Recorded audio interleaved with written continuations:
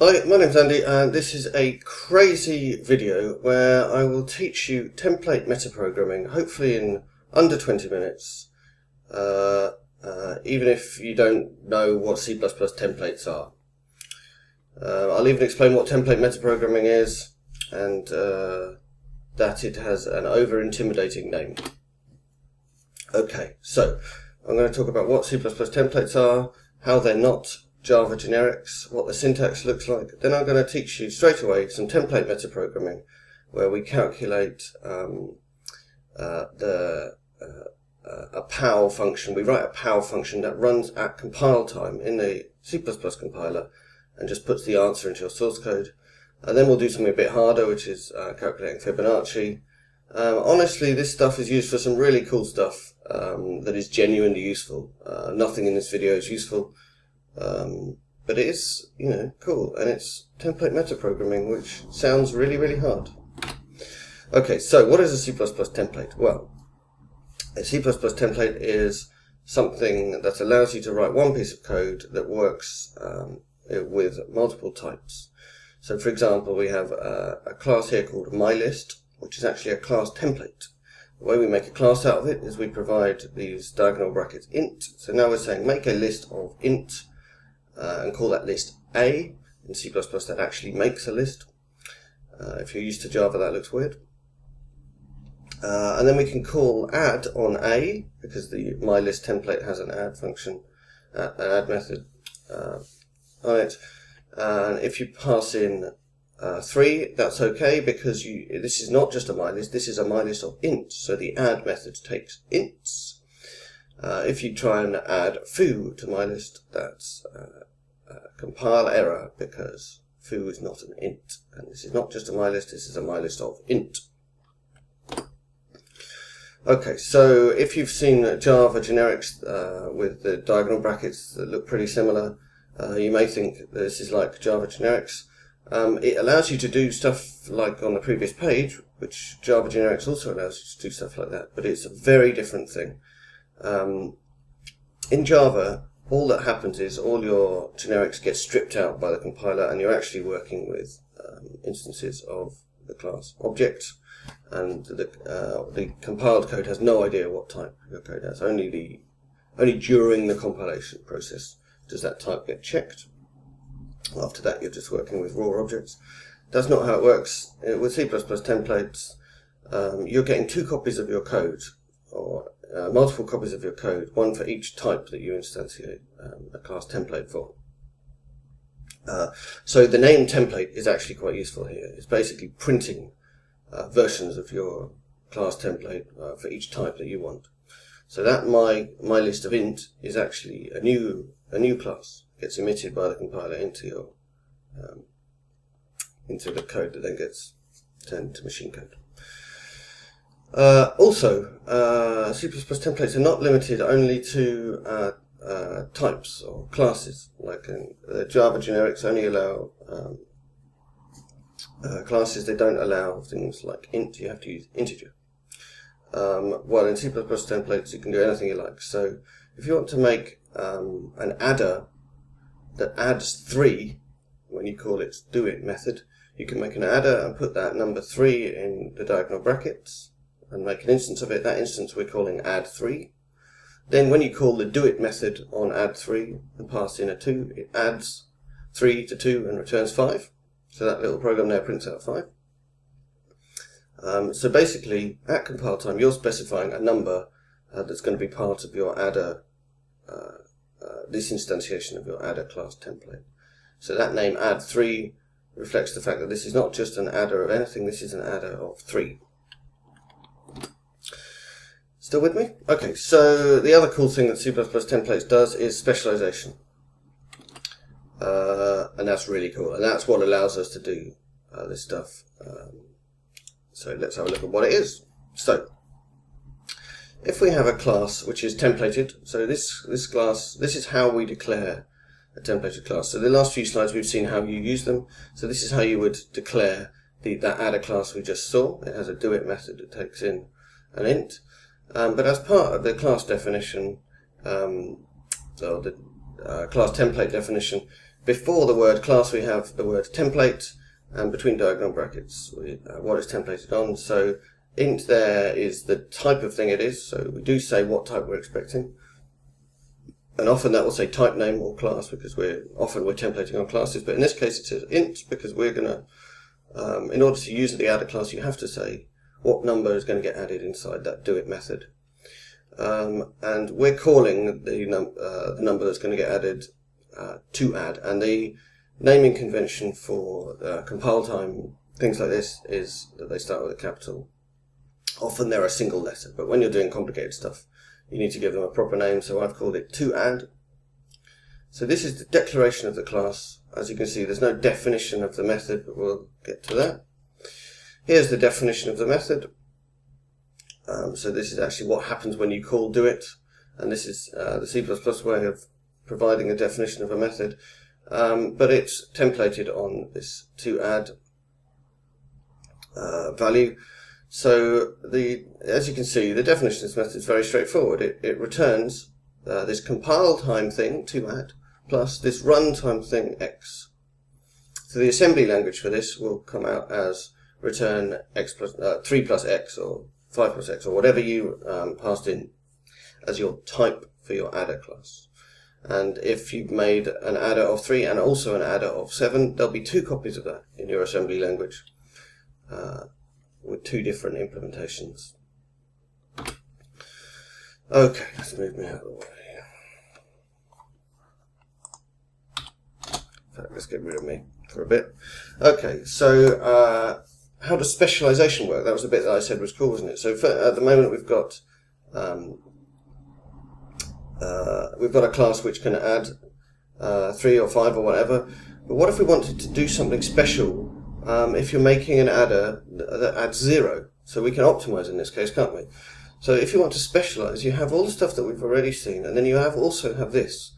So template bracket bracket means we're specializing, and there are no template parameters left. So this is a sort of a concrete class, not a template anymore, because there's nothing left.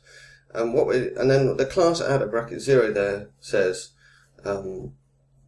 what we're doing is specializing for the case where you're making an adder and you passed in 0. So in this case, you won't get the code we saw on the previous slide. You'll get this code instead. So there's the declaration at the top, and then at the bottom there is the definition of the doIt method in this specialized form. And what it does is it just returns x, because adding 0 is the same as returning x.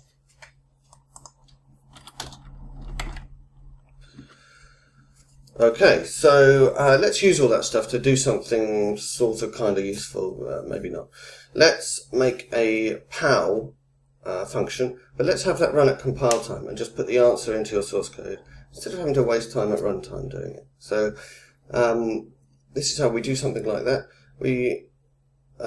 Our program here is just 2 lines of code that prints out 2 to the power 16 and then 3 to the power 3.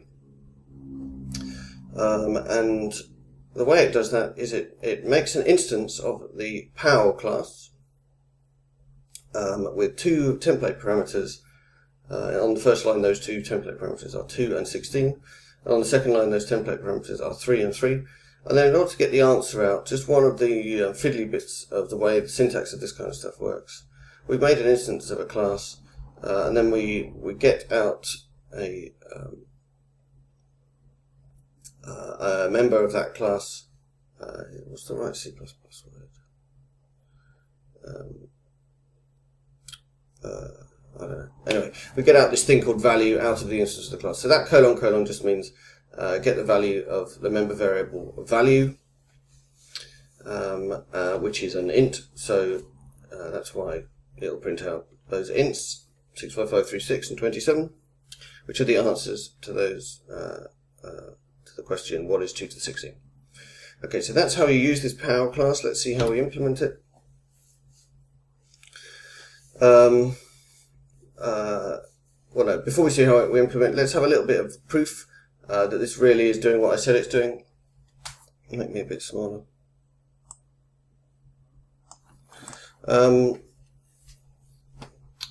So I've made 2 programs now. The first program is called h.cpp, and it looks literally exactly like that. So it just prints out 65536 and 27.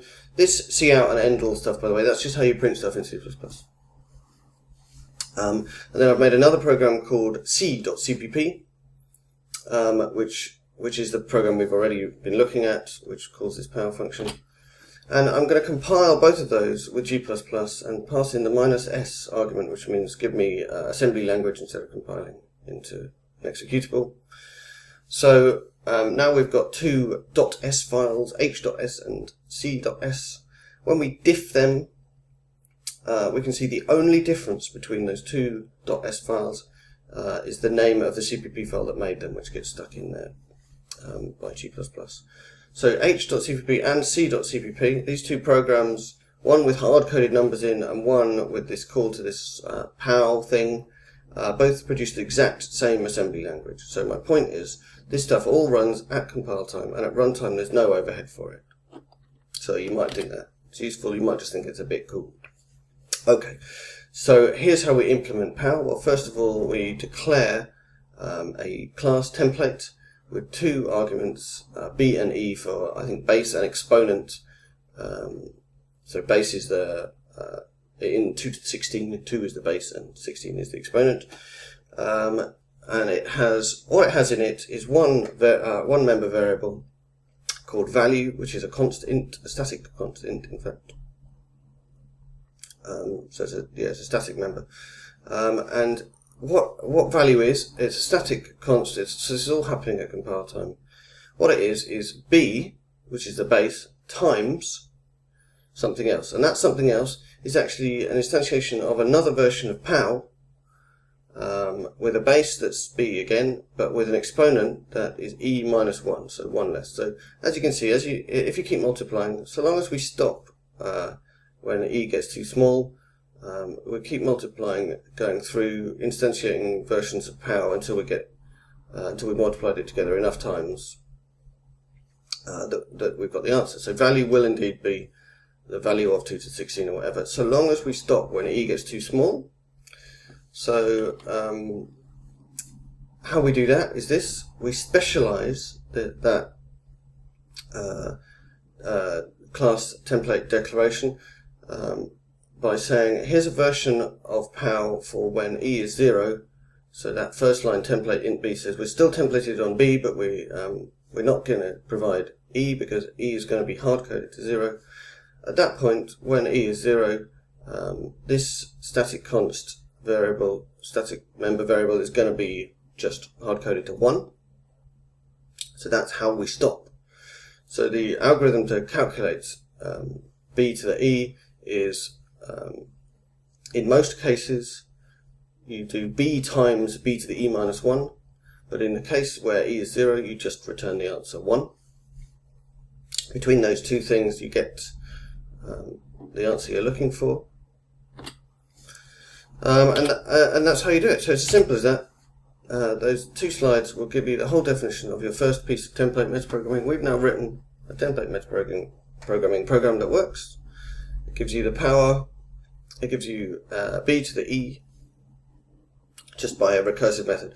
And you'll find with a lot, with all template metaprogramming, there's a lot of recursive code. So we could potentially, in normal code, we could have written a loop or something to calculate the power, or done, obviously we'd have called a library function.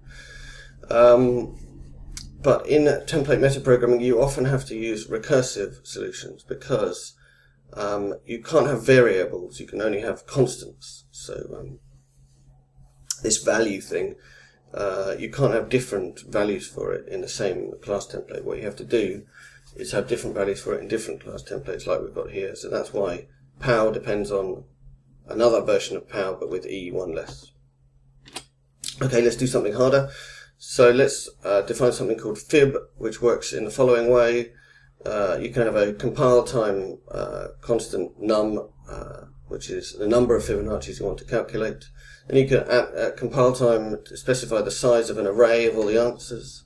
And then when you instantiate an instance of the fib class templated on this compile time constant num,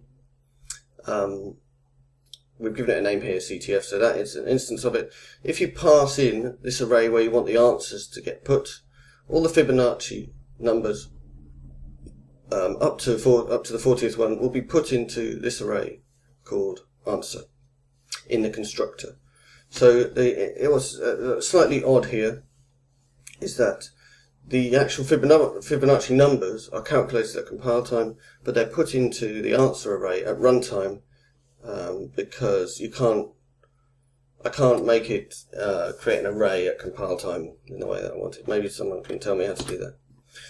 Okay, so the first thing I'm going to do is look at an ordinary implementation of Fibonacci, which is a similar implementation to the one we're going to use in our template one. So this is a runtime implementation of Fibonacci. It basically uses the helper function called fibimpl, and then the real function that is called from outside is down at the bottom. So fibimpl takes in an array of ints that it's going to put the answer into. It takes in the last two Fibonacci numbers in the sequence, and what number Fibonacci number we've got to so far. That's the last argument. So n1 and n2 are the last two Fibonacci numbers. We're going to calculate the next one, or rather the next quite a few, because we're going to call ourselves recursively. So basically what we do is we check whether num has got down to -1. If it's got down to -1, we do nothing, we're finished. Otherwise, we put n1 into the answer array, and then we call ourselves recursively. And here's where the actual Fibonacci formula, you can see that in our recursive call, we replace n1 and n2 by n2 and n1 plus n2. So if you're familiar with the Fibonacci sequence, what that means is, what that's doing is implementing the Fibonacci rule, which is that the next number is always the previous number plus the one before that. That's where that gets in here.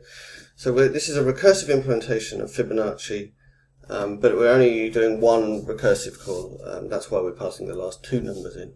There's a kind of naive recursive implementation you could do, where it recurses both to get both the previous number and the number before, but we don't like that.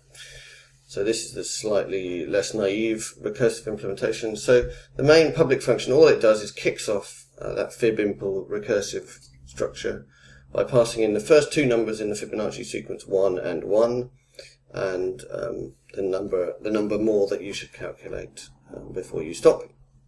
So that is a recursive implementation of Fibonacci. I suggest pausing the video here, making sure you understand that. And now we'll do basically the same algorithm, but at compile time in our fib class. So here is our class template for fib. It takes one template parameter called num, and it has a constructor which takes in an array of int where it puts the answers. And so the top of the screen is a declaration, the bottom of the screen is the definition of that constructor. All it does is it uses fibimpl, and as you can see, it's similar to the fib function we saw on the previous slide. It calls fibimpl, passing in the first two numbers in the sequence, 1 and 1, and then takes one off the number that are left to fill in. And it constructs a instance of fibimpl 11 num -1, gives it a name impl, which we don't actually use for anything, and then it passes through the place where the answer should get put, which is this array of int. By the way, int star is the way we talk about an array of ints in C++. If you're really that unfamiliar with C++, you're going to need to do a lot of pausing on this video and probably looking at a lot of other places. Perhaps I shouldn't be expecting you to be unfamiliar with C++ when you're learning C++ template metaprogramming, but I am, because there's too much mystery in it. It's not that bad. Okay, so here's fibimpl. So this is the compile time equivalent of that recursive function fibimpl that we saw earlier. So it takes three template parameters. n1 and n2 are the last two things in the Fibonacci sequence, and num is the number of things left for us to do. And fibimpl, this is the declaration at the top of the screen here. Fibimpl of n1, n2, and num is overrides, or is a subclass of another instantiation of fibimpl. So that's where the recursion is happening.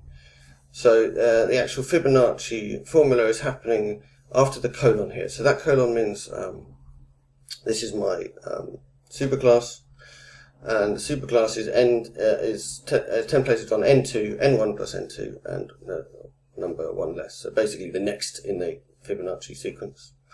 So as we saw, fibimpl has a constructor which takes in this array of ints to fill in. So at the bottom of the screen, we've got a declaration of fibimpl, which is a template specialization for when num is -1. So we take in the last two Fibonacci numbers, and in this case, what we're saying is there is a specialization of fibimpl for when num is -1. Otherwise, we'd go on recursing forever based on that top definition. So yeah, the specialization class at the bottom here, this declaration, has no base class. So the recursion of base classes stops here. Let's have a look at the definitions of these constructors. So the top one is the normal one, and the bottom one is the base case where num is -1. So let's look at the top one first. So what we're doing here is we're saying the constructor of fibimpl with n1, n2, and num. The first thing we do after the colon is call the constructor of our base class, which is fibimpl n2, n1 plus n2, and num -1. Notice there's a lot of repetition here, because this is the way C++ does it. You declare your class and you say what its base class is, and then in the constructor you actually call the base class's constructor. And when your base class name is something very complicated, like fibimpl n2, n1 plus n2, num -1, that looks pretty verbose. And then the actual implementation in this case of the constructor of our fibimpl object just puts an answer into the array. So the position in the array is being tracked by this num thing, and n1 is the thing that we're putting into is the current number in the Fibonacci sequence. So we put it into there, and notice in the specialized case where num is -1, we're not putting anything into the array because we don't want to put something in at the -1 position in the array, because basically we finished at that point. So what we're doing is going backwards through the array, starting at the right-handmost, starting at the largest index and gradually recursing down until we get back to -1. At -1 we don't put anything in the array because we've already put something in the first element of the array. Okay, so let's compile this. So all that code is in this file called compiletimefib.cpp. Let's compile it into assembly language, and let's do a bit of grepping through that assembly language. And what we're doing is just grepping for some numbers. This 4181 and this 1597 are basically things that I happen to know are in the Fibonacci numbers.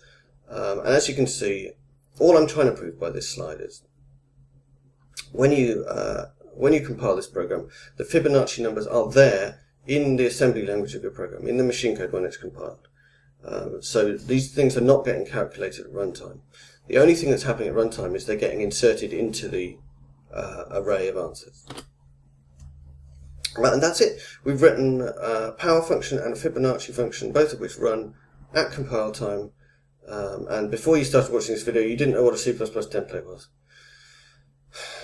Well, I think probably hopefully you did, because if you really didn't know what a C++ template was, all of that horrific syntax is going to look pretty intimidating. But I suggest watching the video again, or doing a little bit of basic how do you do C++, and then going through again, and you'll see that actually the concepts behind template metaprogramming are not that bad, especially if you've done some programming in a language like one of the Lisps or something like that, so that the recursive bit isn't new to you. Then all it is horrific syntax and impossible to debug, and therefore really cool. And the real value of this stuff is not that we can make a PAL function or something like that. If you look at Andrei Alexandrescu's book, Modern C++ Design, he uses similar techniques, much more advanced and much cooler, to build a whole load of useful classes that you that encapsulate concepts like I don't know, like the visitor pattern or something like that. Meaning that you You don't have to write code every time you want that pattern. You just ask for it, and it all gets instantiated at compile time. I won't go on about it. Anyway, I highly recommend modern C++ design if you've got the patience to sit staring blankly at a page for a long time until you understand the code. Anyway, the point is, this template metaprogramming stuff has some really genuinely useful uses. You just haven't seen them in this video yet. What you've seen is a bit of playing around to get familiar with the ideas. Okay, hopefully somewhere on your screen at the moment there's a subscribe button, or you can go to the YouTube channel at the top there. Follow me on Twitter for links to videos and blog posts. Read my blog for stuff that I'm thinking about, little bits of code I wrote, and the videos go on there as well. Or go to artificialworlds.net to have a look at my open source projects. And see you next time.